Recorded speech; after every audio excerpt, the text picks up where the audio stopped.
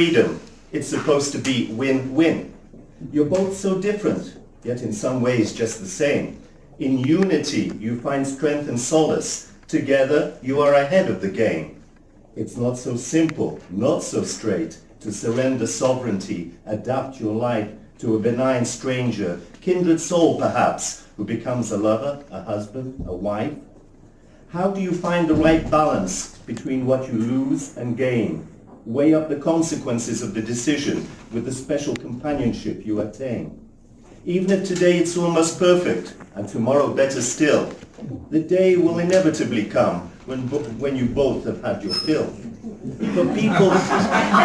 For people change, none of us stand still, not just age, but develop in ways unforeseen. How to keep up with this creeping metamorphosis and prolong consistency with what has been? So what should we do so as not to regret? Why? Revisit the choice in the context of quest. Hold a daily referendum and realistically confirm that of all the possibilities, this is still the best. If that is the case, the outlook is good.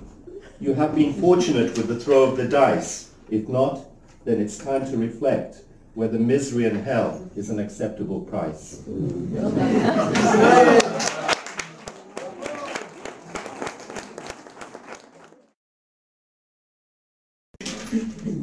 As you stare in admiration at Mandela in this famous South African square, I watch you from a cafe table and admire a woman so graceful and fair. We have statues of the heroic and the brave, of the wise, the bold and the good, but also of those abundant monsters who have imposed themselves and drunk our blood. You, my darling, with all your elegance and charm, turn heads, but won't go down in history.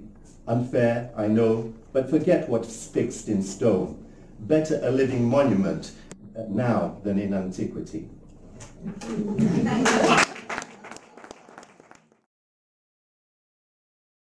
Of our human destiny, we reach for the stars, pursue astronomy, and inspect debris from the past, trying to establish bearings and trajectory.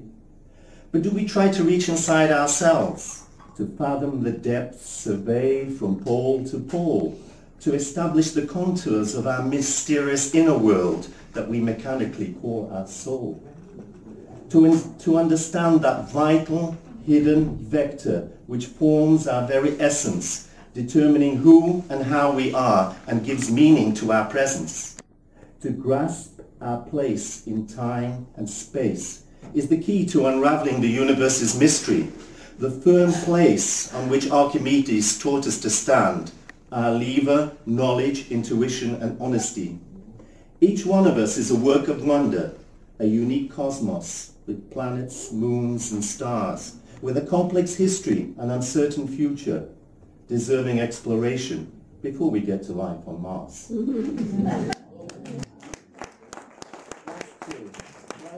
This one has to be, I wanted to read this because I'm in the company of such a distinguished humanitarian, so this is more of a manifesto than a poem, but I was close to a sort of death-like situation a year ago. I had a pulmonary embolism. I was in a hospital in Johannesburg, and instead of being sort of sad about the whole situation, I was writing poems and trying to make sense of my life. So this one is called Lighting the Way. Tomorrow is not a given. We all have but limited time. Each day is a blessing. We are constantly in our prime. Some have longer roles, some barely a line or a sigh, for no one knows the meaning of why we're born, why we die. Many assume there's an explanation in something reassuringly mystical beyond, that all will be revealed later, once from the earth we abscond. That there's a hell and a heaven, and for some, limbo in between, an eternal spiritual wonderland where souls roam free and serene. In a light at the end of the tunnel, it's certainly comforting to believe. What if it's only the express train of time hurtling at us, the skeptics, stoics, and naive? To imagine that there's hope and clarity, not just termination of existence and a non-state, that by clutching at metaphysical straws, we can somehow escape our mortal fate. Equipped with reason, feelings, and the will to survive, we can transcend our existential plight. By asserting our dignity and solidarity, life's absurdity, we can defy and carry the fight. Live prudently on the extended credit of time, with its variable interest rates and unknown span. Dispense with nonsense and the ubiquitous sham. Head up and do the best that you can. Do not simply follow blindly self-appointed shepherds whose salvation proclaim, but who lead gullible flocks to slaughter and impose mental servitude, regardless in whose name. Make the most of it while it lasts, the here and now before the final goodbye. Say yes to love and no to hate. Live a good life, you only have one try. The light or darkness is not what lies beyond, but what we leave behind, in the remembrance of our deeds and stance, of our contribution to humankind.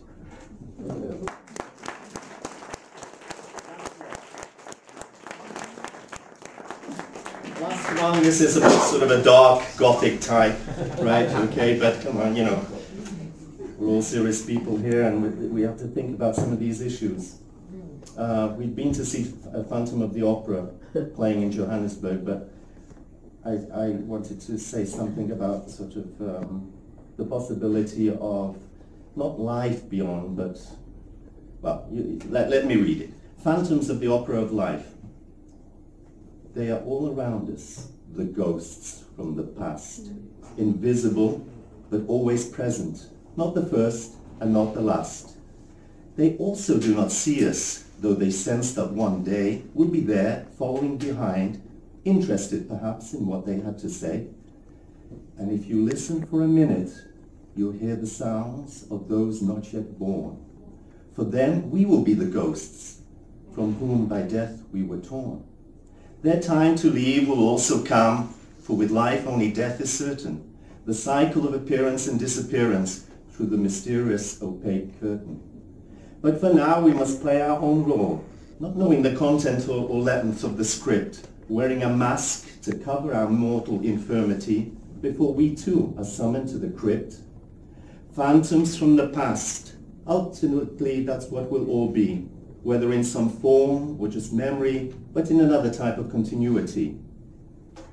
And in the inscrutable vastness of the cosmos, perhaps one day generations will be able to touch souls through time zones and parallel worlds, tapping energies and catching our probing calls. Thank you.